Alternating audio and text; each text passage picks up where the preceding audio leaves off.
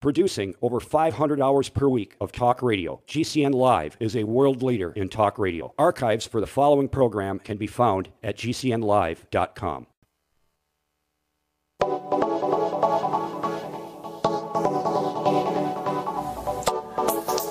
What is up?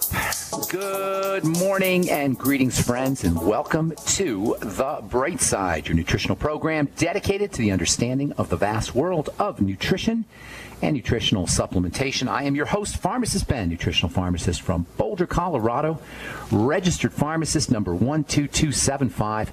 I specialize in using nutritional supplements where other healthcare practitioners use toxic pharmaceutical drugs and deadly medical procedures. If you suspect that there are natural nutritional roads to your health and vitality and well-being, and to addressing your health challenges, whatever they may be, but you don't know where to begin, you have come to the right place. As you listen to The Bright Side every day, you are more and more in control of your body, you are more and more knowledgeable, and you know you can overcome any health issue. That is why we are here every day on The Bright Side, helping clear up the sometimes confusing world of nutrition and nutritional supplementation. Over the last 28 years of practicing pharmacy, I have seen drug-free recoveries from diabetes and hypertension and obesity and skin diseases like psoriasis, eczema, rosacea, acne, digestive ailments, autoimmune issues of all kinds. Recoveries that by the standards of modern medicine can only be called a miracle. But what is in the world of the body, what is in the world of biology, standard operating procedure, because the human biological system is a healing system, a regenerating system.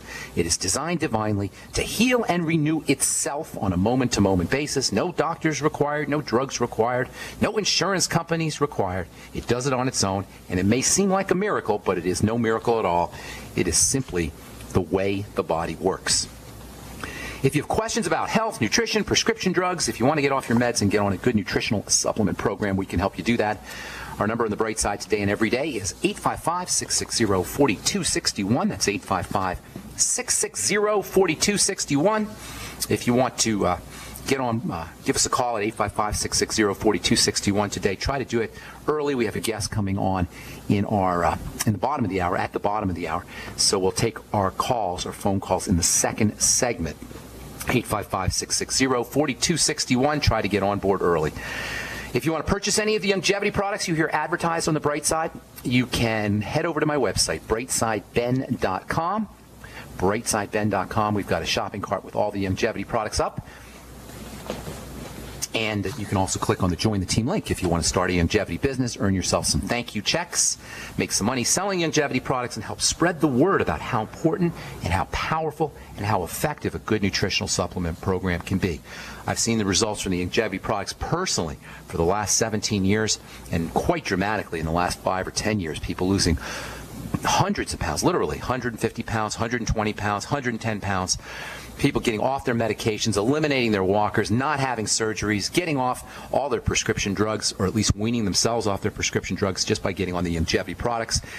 If you want more information, click on the Join the Team link. Somebody will get back to you, or you can call the Brightside Ben phone team at 866-735-2470. Okay. We're talking beta-glucan and the immune system. Later on, we're going to talk a little bit about zinc in the immune system. Beta-glucan has so many benefits to this stuff. I've been using it in my skincare products now since the early 1990s as a sun protection ingredient. It's not a sunscreen or a sunblock, but it does boost the skin's immune system. The skin, you can put it right on wounds. There's lots of literature that talks about it being very effective for wound healing. It's good for infections, to prevent infections, to help heal infections. And on top of everything else, beta-glucan is a wonderful way, using beta-glucan is a wonderful way to lower blood cholesterol. Lots of literature that talks about using beta-glucan, the various forms of beta-glucan to help lower blood cholesterol and blood fats, non-toxic, of course, not like statin drugs, not like the medical model. You get beta-glucan either supplementally. Longevity has purchased a company that will, hopefully in the next 30 days, 60 days or so, real soon, you'll be able to purchase beta-glucan products from Longevity. In the meantime, vegetables are going to be a great source of beta-glucan. Mushrooms are a good source of beta-glucan. Yeast, nutritional yeast, brewer's yeast, which is a great supplement on its own, also is a good source of beta-glucan. Beta-glucan is also great for your liver. The liver is a key player in detox, a key player in immunity, and a key player in prostaglandins. We've been talking about prostaglandins here, and we're going to finish up talking about prostaglandins probably by the end of the week. In the meantime, you can use beta-glucan to boost prostaglandins. Prostaglandins themselves are antiviral, anti-flu, anti-shingles, ultimate EFAs, people. Get yourself on the ultimate EFAs, Ultimate EFA Plus. Prostaglandins are a type of activated essential fatty acid, as we've said before. Anyway, beta-glucan for the liver. The liver is probably the most important single structure for the immune system and for keeping, for infections, for helping the body fight microbes and pathogens and viruses, etc., for Ebola protection. Keeping your liver healthy is a major Ebola antiviral strategy and an anti-cancer strategy as well. There's lots of nutrients that are important for the liver in addition to beta-glucan. Selenium, the ultimate selenium is great for the liver. Same with vitamin A, same with vitamin E, same with the ultimate EFAs. But of all the nutrients that play a role in the health of the liver, none is more important than plain old, inexpensive zinc. I love this stuff, zinc. Now, I'm not saying that zinc is the end-all and be-all for the liver, but there's no other nutrient that's more important than zinc when it comes to liver health. Zinc is stored in large quantities in the liver. It's a key player in detoxification enzyme reactions that take place in the liver. It's important for keeping the liver itself, the organ, the liver, protected from stresses, especially the stress of alcohol. If you're drinking a lot of alcohol, if you have a binge drinking evening, make sure you're using zinc before you go out drinking. And then after you go out drinking, you can help protect yourself from a hangover. If you take 50 milligrams of zinc a day on a regular basis, you may not even get hangovers. In fact, zinc is actually a key ingredient in a lot of hangover remedy products. Zinc is also protective against liver poisoning, and zinc can protect the liver from the toxic burden of drugs, pharmaceuticals, and other poisons, food additives, drink additives.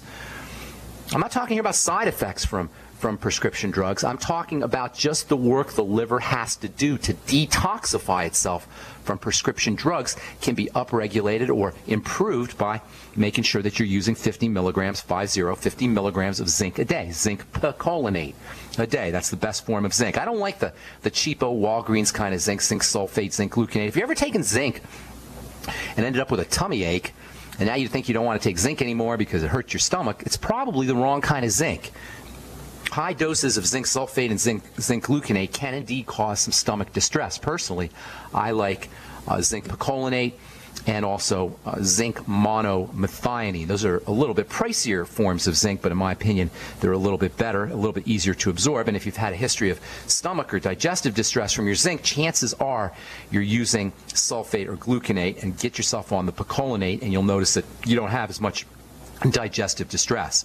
If you're one of those people out there with hepatitis C, and a lot of folks have hep C, you should know that zinc can be important for mitigating the symptoms of hepatitis C and improving the prognosis of hepatitis C. Don't waste your money on crazy $1,000 a pill medications. Don't waste your time going to a doctor who can do absolutely nothing for hepatitis C. Protect your liver, correct digestive problems, stay off of prescription drugs. How ironic is it that they give a liver toxic drug to help with liver disease, with liver poisoning or liver inflammation, which is what hepatitis is. So you get a drug for your hepatitis, which is hepatitis means an inflamed liver.